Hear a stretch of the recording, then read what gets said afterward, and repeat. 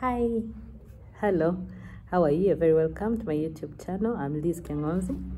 If you're first time person here, you're very welcome. I'm always happy to see new people. Yeah, and happier to see the older ones. So thank you.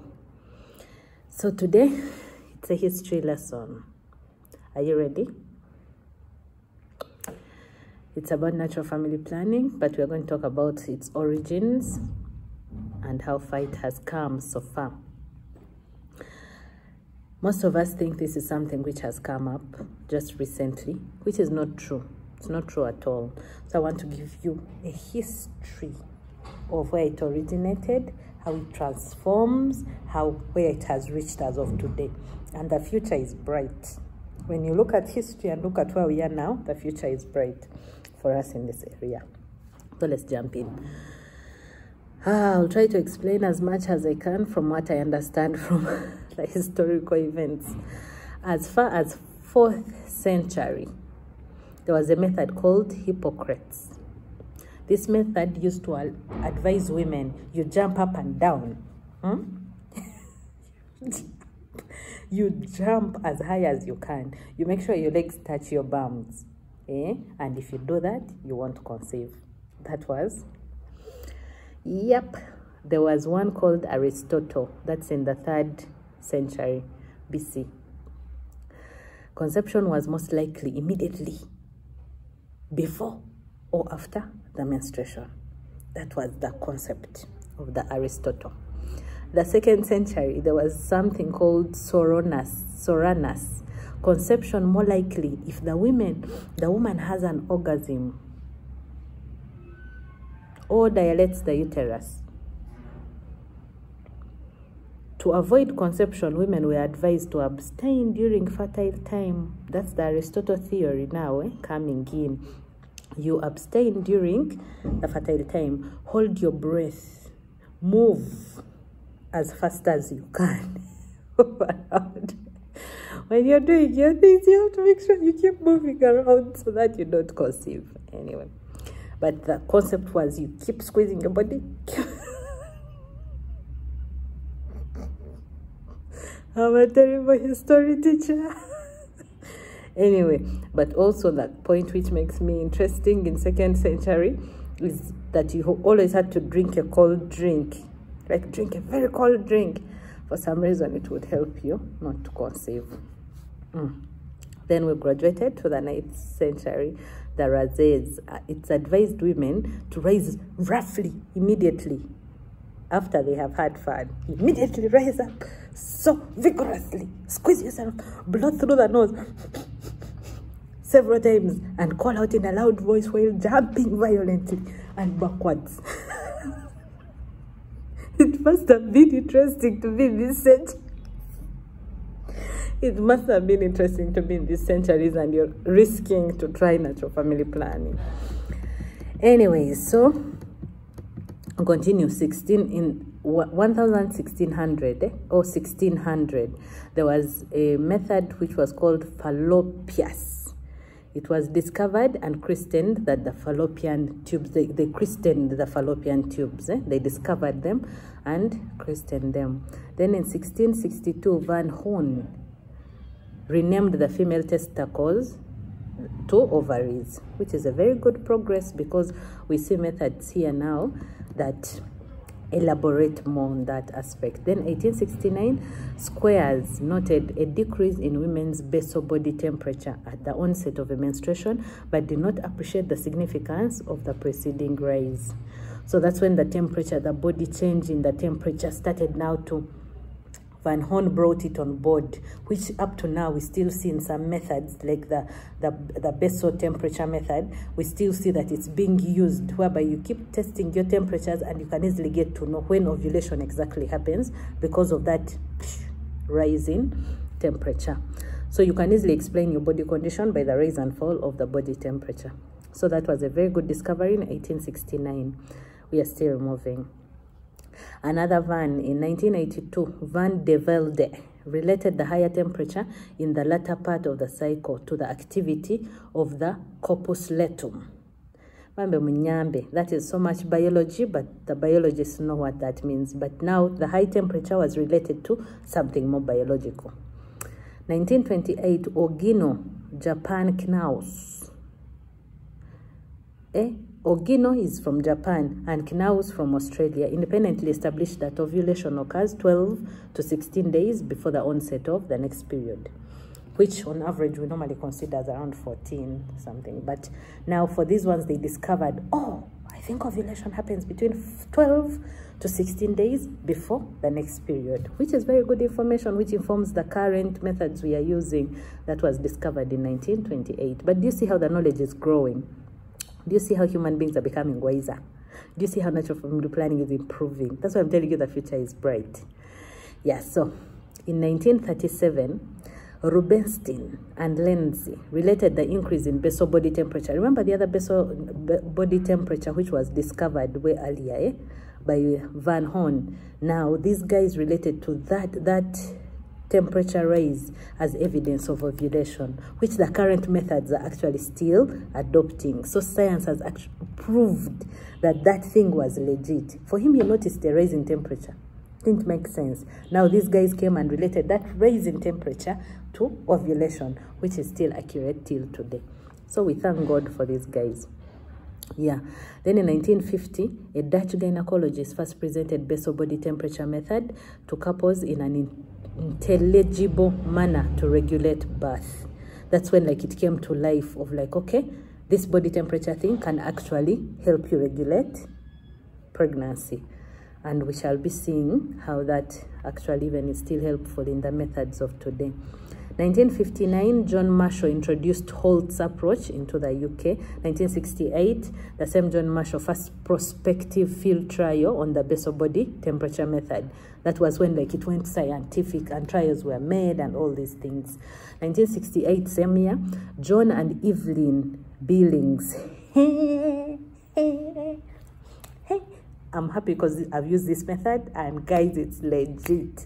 It is hard, but it works.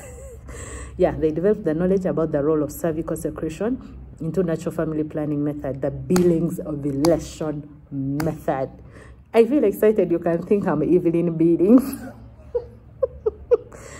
This method is legit. My husband and I learned it.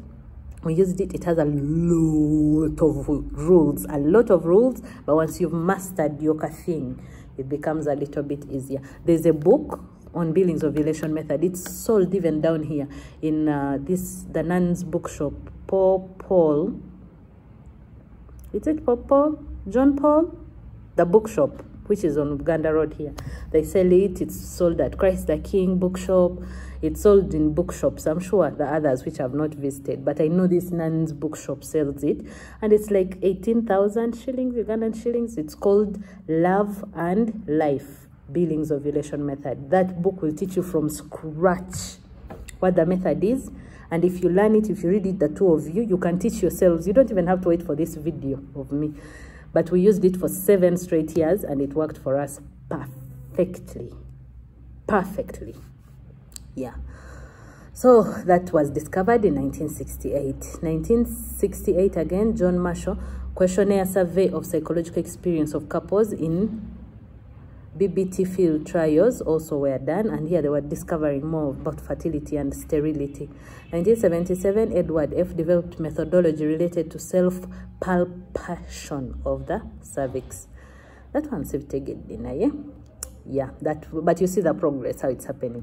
1981, I was almost born. First prospective trials on ovulation method. The other one I told you about, the ovulation method was done. Those were the first trials, and these were done by the World Health Organizations. That's 1981. This is no longer even a Catholic Church situation. The World Health Organization did their first trials in 1981.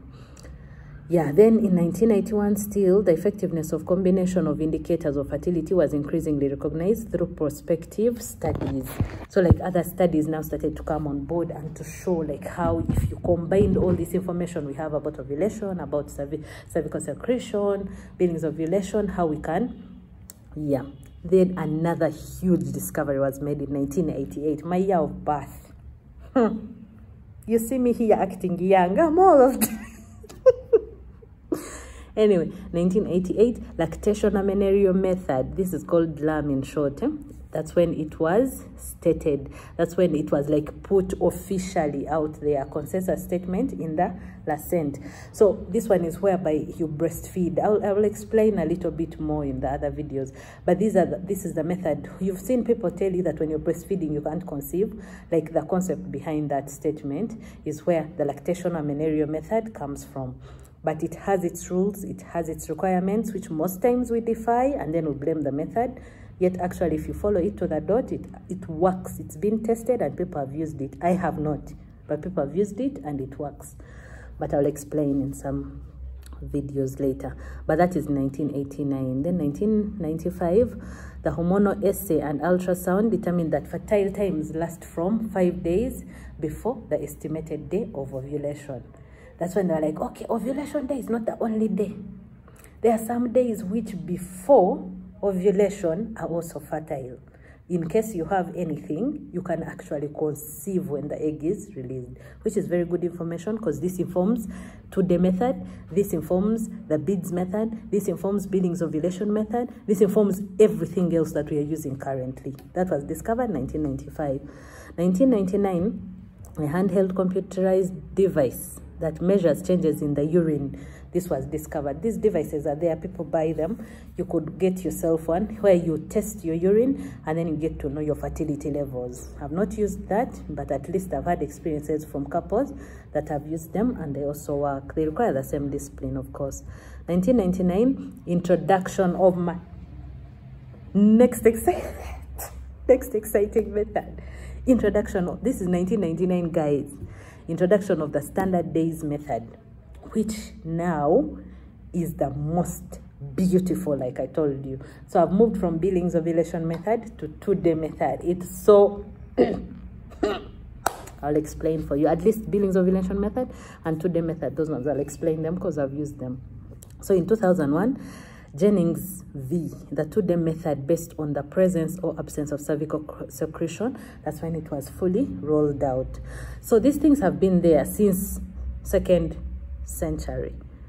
So please be confident. Know the thing you're using. You're not the first woman. It's worked for other women. It's been successful. For anything that doesn't work, cannot survive this long. Think about all these myths that we know and we hear about. Nothing can survive this long unless it's legit and it works.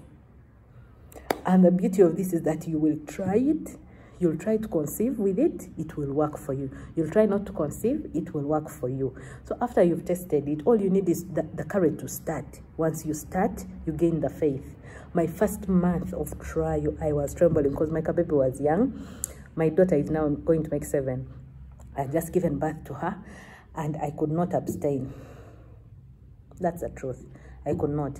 So I had to use the method, which I am learning afresh, yet I don't want to conceive. I was so scared in the first month. But when I saw my piece come back, I was like, okay, that means it has worked. Let me try one more month. And the more I tried, the confidence kept building. Am I confident now? Nope. But at least every month that passes, every year that passes, I'm like, okay, I can do this. Okay, I can do that. So the beauty is not that you never fail, but if you fail and you have an explanation why you failed, that's still a successful method. Yeah, so God bless you guys. That's all. Bye. Don't forget to subscribe, to like, to share with somebody. You never know who you'll help. People are struggling out there and they wish for this information, but the courage to come and teach such things is hard. It's very hard because these are things we do in the secrecy of our homes. It's very hard to come up and you're just jazzing as if you're jazzing lies. But guys, it's true. At least me, I've used it, but my word might not convince you enough. So try it yourself. You will believe me. That's all. Anyone who has used these methods and can agree with me, please comment in the comment section so that I don't sound like I'm just I'm Ferraring people, but the proof is there. Things have been developing. These scientists can't put in their time, money, and all this knowledge for nothing. This thing works, eh? So let's try it. Bye-bye.